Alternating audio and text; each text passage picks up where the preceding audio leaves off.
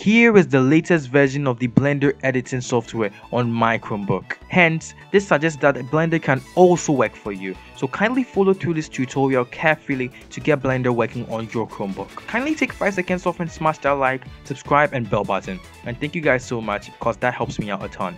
And don't forget to come join my Discord down in the description if you happen to face any problems while trying to install Blender on your Chromebook. Go down in the description and copy these codes. Now we need to improve the performance of our Chromebook. So go ahead and copy the first Chrome flag and go ahead to your browser and click on it. Now paste it and hit enter.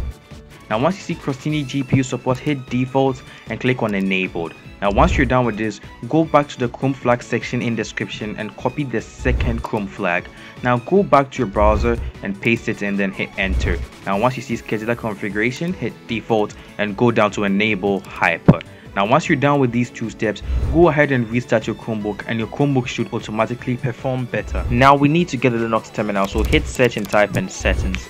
Now once this loads up, go ahead and click on advanced, go down and click on developers and go ahead and turn on Linux development environment. Now once you're in this space, go ahead and hit next and then change your name and your gigabyte to whatever you feel comfortable with and hit install. Now once this is done, you should have your Linux terminal ready. Now just a quick word about HoneyGain. If you're looking to make some extra money online without having to spend hours on tedious activities, you can just install HoneyGain and earn money by sharing your own internet connection. Just go down in the description and use my link to get $5 to start with. Now go ahead and copy the first code, paste it in the terminal and let it run.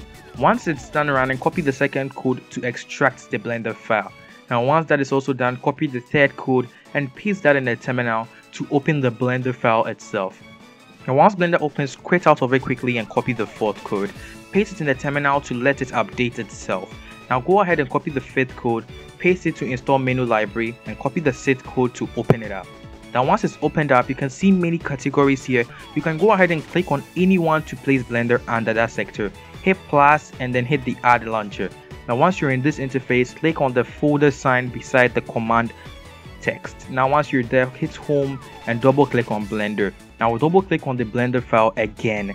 And now once this is done, go ahead and click on new launcher and change the name to Blender. Now once you've changed your name to Blender, go ahead and save it in the top left bar. And then once you're done with that, you can go ahead and open Blender on your Chromebook.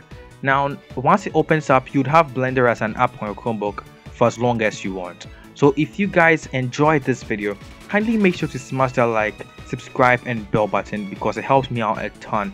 And make sure to come join my Discord down in the description if you had any problems installing Blender on your Chromebook. I would have no problem helping you face to face. So I'll see you guys in my next video. Peace out, boys.